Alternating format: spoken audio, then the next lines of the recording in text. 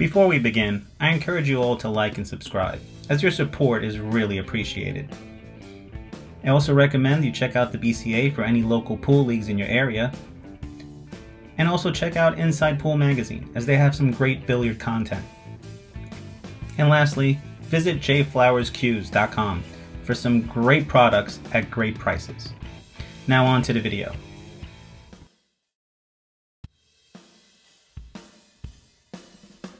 Philly Fingers here, performing a deflection test on a carbon fiber shaft. And the carbon fiber shaft I'll be testing is a J Flowers shaft. To perform this test, I'm going to take two object balls, the 4-ball and the 8-ball. I'm going to place them on the short rail, and I'm going to place them so close to each other where I can just fit an object ball in between. In this case, I'm using the red 11 ball, since the stripe is going to help identify the rotation. Now, I'm trying to place the balls as perfectly as possible, leaving just enough of a gap. I want to leave enough room so I can clearly hit the 11 ball in between the two object balls without touching either one. Trying to be careful not to have the balls frozen, but also not leave too big of a gap.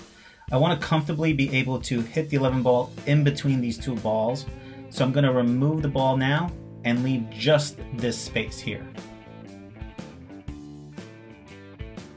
Now, before I start testing for deflection with side, I want to start testing, can I hit straight on, dead center ball, go up and down the table, and I'm on a 9-foot table. So I want to make sure that I can just hit the ball perfectly dead center and have it return to me with no issues. So for that reason, I'm using the 11 stripe ball so that when I hit the ball with the stripe, you can see the rotation. So if I hit it perfectly center ball and I do exactly what I want, I shouldn't have any rotation. The stripe should stay in place. And that's what I'll attempt now. I'm going to try to shoot the 11 ball in between the two object balls, and hopefully I will not make contact with either one, and the ball will return directly in a straight line back to the cue. You will also note that I'm shooting this whole video in slow motion, hence a little bit of the flickering lights. So as you see, I'm hitting this 11 in slow motion. You can see the path of the 11 where the stripe is relatively staying in line. It's not really wobbling and it's not turning. I am able to then hit in between the two balls, not making contact with either of them. It's also, again, returning right back in that straight line. So it seems like I was able to hit a solid center ball hit. I've also set up cameras from above. So as you see here, you're also going to get a shot from the top view. This is also in slow motion, hence the flickering lights. But as you'll see the 11 ball approach, the same shot as it came in, it never touched the 4 nor the 8. This lets me know that my stroke is good, my stroke is in line, and I'm making perfect contact, which is great.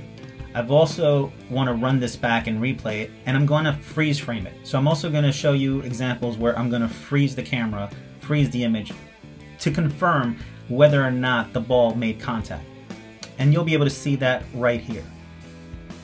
As you can see in this still shot, it touched the rail, but never touched the 4 nor the 8. Hence I left a little bit of gap. That's why I left a little room and I didn't freeze the balls together.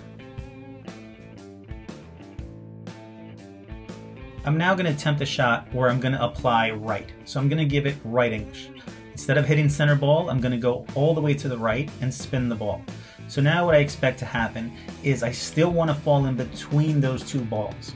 But this time, because I have the right English, you're going to see the stripe spin, and I'm going to want to expect to hit the rail first without hitting either of those two balls. But because I do have right spin, after I hit the cushion, I should spin to the right and hit the 4 ball, which is what you see here. Now the idea is, even though I hit with spin, I still want to go in a perfectly straight line, hence no deflection. If I were to have any deflection, I should not be able to hit in between those two balls. I will hit one or the other first before hitting the rail. So let's take a look at a top-down view. So as we switch over to top-down view, this will confirm whether I deflected or not. And as you can see, I did not.